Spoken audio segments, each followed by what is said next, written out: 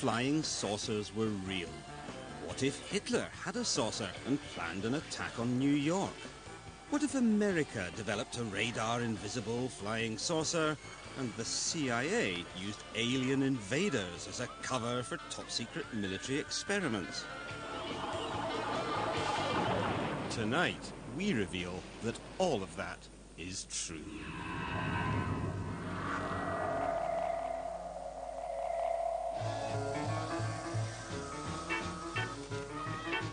For 50 years, the world has been flying saucer crazy. We've seen so many that more British people now believe in aliens than in God. There were flying saucers everywhere. It's just imagination, but I saw them just... The truth is rather more complex. Flying saucers do exist, but they don't come from outer space. They come from Earth and the darkest recesses of military research.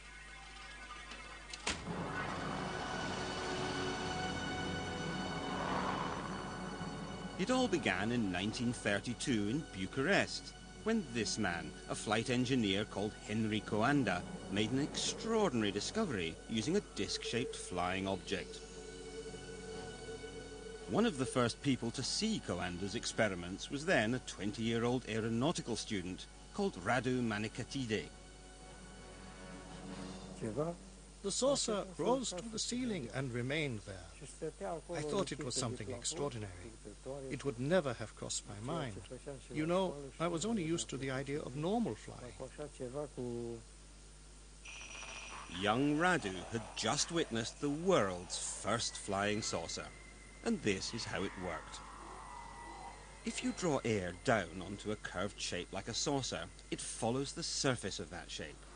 By literally sucking the air from above his saucer so it flowed round and underneath, Coanda found he could both lower the air pressure above and raise it below, causing the craft to levitate. This became known as the Coanda effect. It's the principle at the heart of saucer flight. It was a very simple idea, but of course you had to have thought of it in the first place. Then something happened that was to change the entire course of saucer development. In 1939, war broke out, and the world rushed headlong into a search for new weapons and new ways of deploying them. Coanda's simple idea was about to have its day. Nazi technology chief Werner von Braun led the development of new weapons from his top-secret headquarters in Peenemünde in Germany.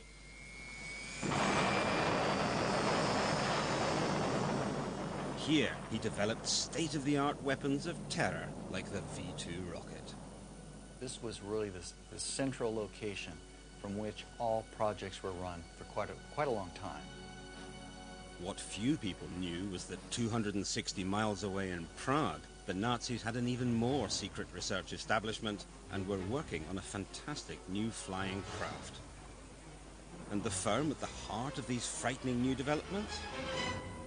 Skoda.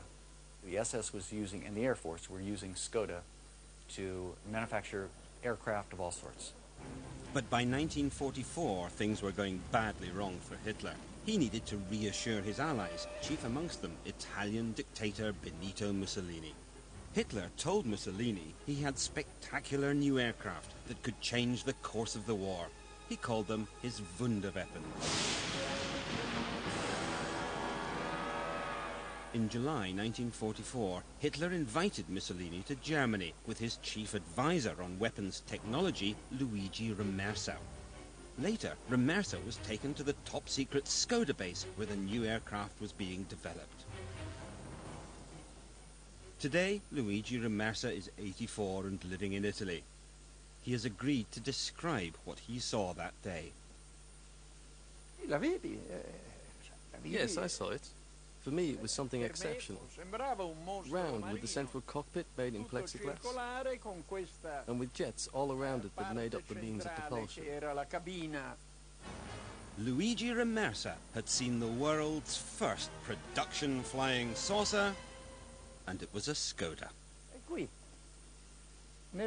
Well, you see the pilot drawn in the cockpit.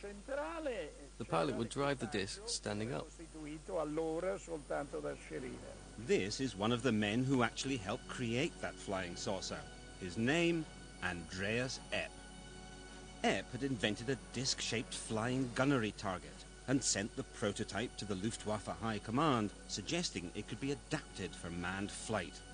In an interview recorded before his death in 1997 and never broadcast until now, Epp described how he began to suspect his designs had been stolen. I kept hearing reports that people in Prague were working on the construction of flying discs and that progress was being made. Furious over being sidelined, Epp drove to the Prague test ground to find out what was going on. I had my Leica A camera with me. Then suddenly I saw a flying saucer. It had no wings, absolutely none. I took a photo and wound on the film, but it was already directly over me. Then I took a second photo, and I could see it was a flying saucer. Epp was devastated by what he felt was the theft of his saucer. My flying saucer, where can you be? Since that sad night that you sailed away from me. Epp would get his own back later, but in the meantime, the Germans had a flying saucer. It actually flew and flew pretty well. This is what the German saucer looked like. It was based on the flying saucer principle, the effect discovered by Henry Coanda, whereby the ship created an area of low pressure above it and literally sucked itself into the air. But it combined this with other new technologies, such as the helicopter and the jet engine. It was fast, versatile, and could potentially carry a heavy payload of bombs underneath. But perhaps most important in a country which had lost so many runways to Allied bombing, it could take off vertically. These saucers worked in one sense almost like a helicopter in that they had rotating vanes. The vanes would rotate underneath the saucer and were powered by a jet, the same jet that moved the saucer forward, would be directed up to spinning these vanes to give it lift. They were to be used as a bomber. Every machine built in those years was a war weapon. They were to be used as a response to the Allies in what was to be the final battle of the Third Reich. According to Remercer, an increasingly desperate and deluded Hitler plotted to use his secret new weapons in a devastating attack on New York.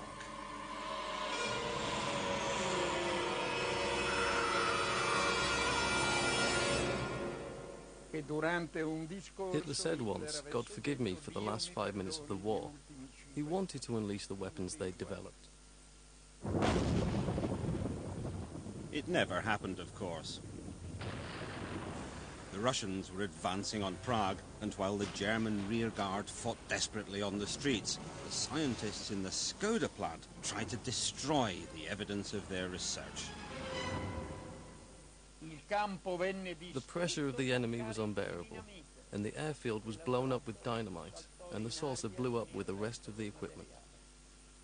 They pushed the saucers from their hangars onto the tarmac, put explosive charges in, and blew them up and let them burn right there on the tarmac in front of everyone. They destroyed the saucers themselves, but the Nazi scientists who built them had survived, and the victorious Allies turned on each other in a fight to get them. So who would win the race for the secrets of the Saucerman?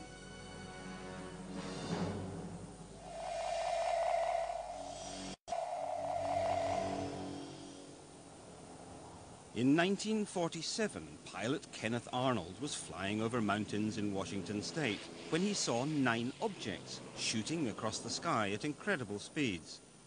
He thought that they traveled in a motion that he compared to saucers being skipped on water, which is kind of an unusual analogy, but that name stuck, and that's why they became flying saucers. The sighting has become celebrated as the moment the flying saucer age was born. It sparked a frenzy of public excitement, but it was a frenzy fueled by paranoia, because this was the start of the Cold War. This coalition was to be torn asunder. The allies of the Second World War were now enemies. Already an iron curtain had dropped around Poland, Hungary, Yugoslavia, Bulgaria. In public, West and East mounted huge displays of their biggest and best military hardware. But there was a secret war too, a ruthless competition to acquire Nazi science and Nazi scientists. Whoever controlled this technology after World War II would really be ahead militarily. So there was a scramble between the Allied powers, the Russians, the French, the British, even though they had been allies, to obtain as much of this technology as possible for their own side. And that's why the US government was so alarmed by the saucers seen by pilot Kenneth Arnold. As this secret document shows, it meant Russia had acquired German flying saucer technology and was building them.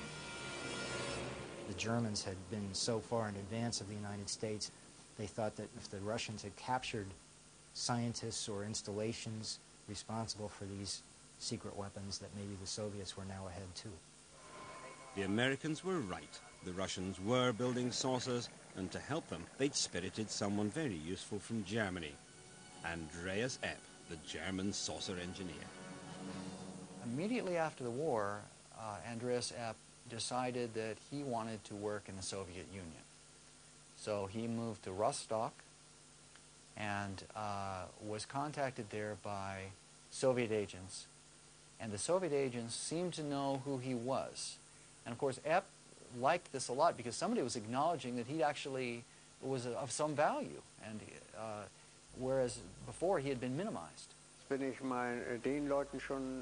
thought to myself, I have to carry on. I owe it to the people who worked on it. And I started to build a flying disc. Epp worked primarily on the steering mechanism of the Soviet saucer.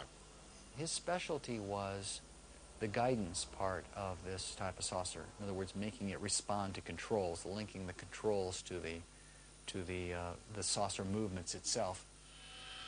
According to Epp, the Russian saucer was extraordinarily maneuverable, but it was also versatile, and it had to be. It was a jet, and they wanted something that they could use, interestingly enough, in polar regions.